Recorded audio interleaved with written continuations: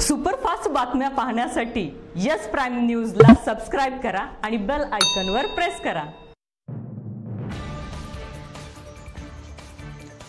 करमाळा तालुक्यामध्ये सध्या नरभक्षक बिबट्याने धुमाकूळ घातला आहे। तालुक्यामध्ये एकापेक्षा अधिक बिबट्याचा वावर असल्याचा वन विभागाला संशय आहे। आज सायंकाळी बिबट्या बिटरगाव वांगी परिसरामध्ये आढळला।